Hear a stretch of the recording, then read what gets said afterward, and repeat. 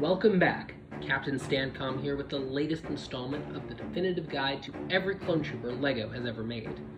And this is a subset of my Know Your Clone series here on YouTube. And if you'd like to see the rest of that series, I'll provide a link in the description below. And before we get started, as always, I'm just going to ask that you please subscribe to this channel.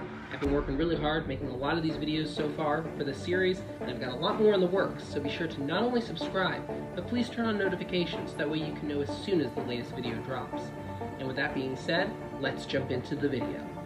And today's clone trooper is none other than Commander Wolffe, one of the most respected and beloved clone troopers in the Grand Army of the Republic.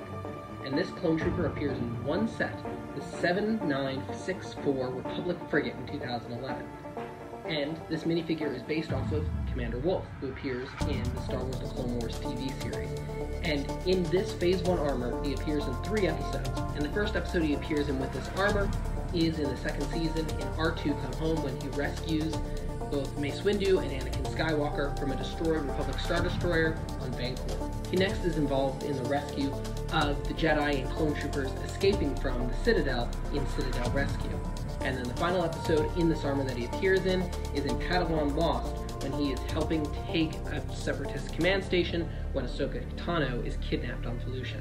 And obviously Commander Wolffe has many other appearances in Star Wars The Clone Wars, but these are the only 3 episodes in which he appears in this armor. So taking a closer look at this clone trooper, we're first going to take a look at his helmet.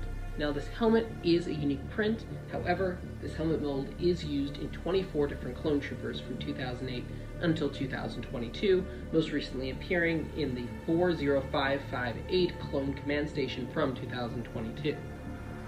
Next, removing his helmet, we see that this is actually a unique head print, which is unusual for clone troopers.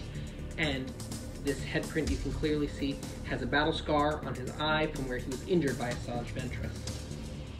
Moving down to his torso, this is the same torso that is used on the 104th Wolfpack Trooper that is also seen in this set.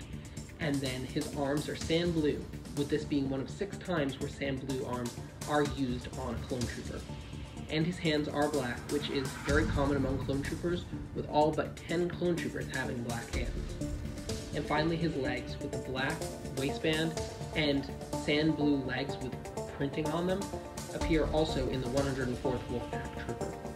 Now the clone trooper does come with accessories, coming with a cama, visor, rangefinder, and headlight.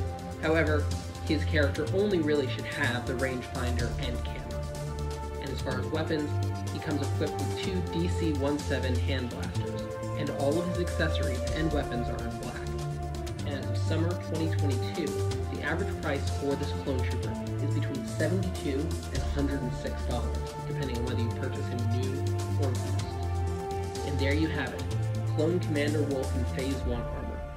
Again, one of the most beloved and respected clone troopers in the Grand Army of the Republic. And that's where we're going to leave it until the next installment.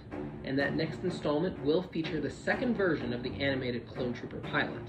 And if you want to see that video, be sure to not only subscribe, but also turn on notifications, that way you know as soon as that video drops.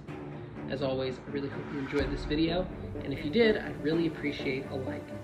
And until next time, this is Captain Stancom, signing out.